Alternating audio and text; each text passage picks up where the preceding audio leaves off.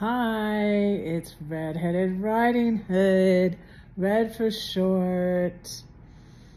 I need to read you today's William Barclays Daily Celebration. I worked from 5:30 a.m. until noon. Then I went and got some groceries, and now I'm just chilling and I'm tired and it's been a long day and it's only, what, 3 o'clock here? I'm not even 3 yet, but anyways, this is about time. January 3rd. Nearly all great men have been haunted by the sense of the shortness of time and the uncertainty of time.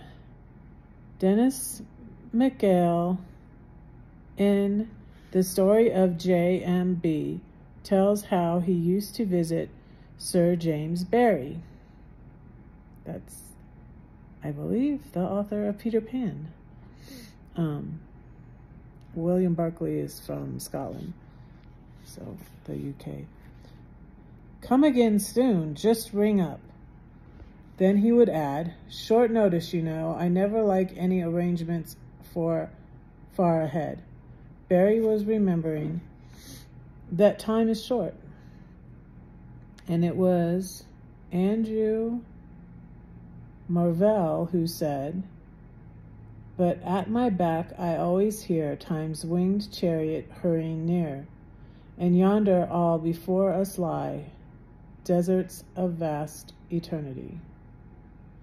It was Robert Louis Stevenson who wrote, the morning drum call on my eager ear thrills unforgotten yet, the morning dew lies yet undried along my field of noon, but now I pause at whiles in what I do, and count the bell, and tremble lest I hear my work untrimmed, the sunset gun too soon.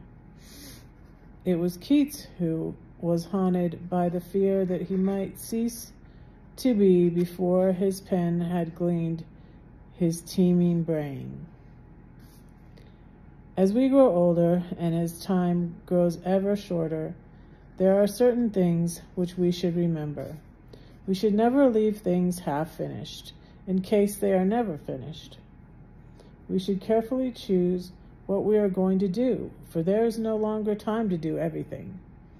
Wow. And we should do the things which really matter. We should never come to the end of a day with a quarrel or a breach between us and any fellow man, for it may be that the quarrel will never be mended and the breach will never be closed. It's true.